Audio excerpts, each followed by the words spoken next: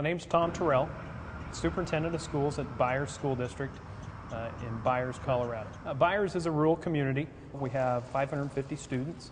We have about 37 teachers. Over the time that I've spent in Byers, it's very apparent that the facility has been neglected. The weight room, you can see the back of the weight room there. One of the windows there still has some bars on it, but they won't lock from the inside. So we tried to put some bars on there, and those bars over time have fallen off, and the wood has come out of the plaster on those walls. We've tended to see the roof up above is in dire needs as well. You see the water coming through underneath the plaster, and it's the plaster peeling off there. It would be the oldest building on the facility. I think built in the late 50s. Let's go look at the VOAG building then. So this right here, as we're going right here, this is the VOAG building. Yeah. And as we're kind of just walking up on this building, you can kind of see some of the problems right here. I mean, the brick is basically just coming apart. Yeah, it is. It's deteriorating, and every year it gets just a little bit worse.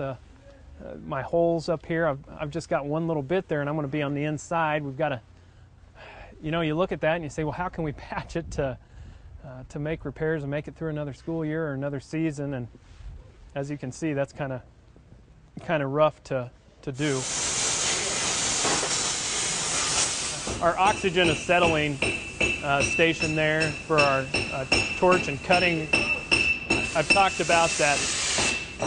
This is an area that we need to have an emergency shutoff. We need to have a building that has the oxygen and the acetylene stored separately. Again, we don't have that, but it's something that obviously we try and budget for, but it's quite a ways out. As you look up above, these lights here were lights that were taken out of the gym when some of those lights were replaced, but when they got put up, they haven't been put up properly and it wasn't done by a licensed electrician, so we haven't got those hooked up yet because we haven't been able to afford to bring out that electrician to go ahead and do that hookup. Tom, as I pan back up and kind of look at the ceiling here, I'm seeing a lot of holes in the ceiling. Yeah. Tell me about that.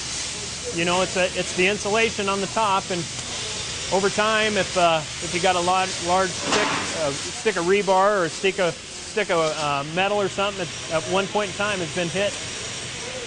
So it's not the fact that some of these things in here are working, it's the fact that this building just needs to be taken down and started all over again. Yeah, you hate to say that, but yeah, that would be the ideal. We piecemeal it together, a little bit here, a little bit there, so they've still got their facility. But to do it right, it needs to come down, and we need to start over. You can kind of see this wall here, and you can kind of see how it bows in. Now I'm going to step inside, and I don't know if, obviously I don't want to push a wall over. But.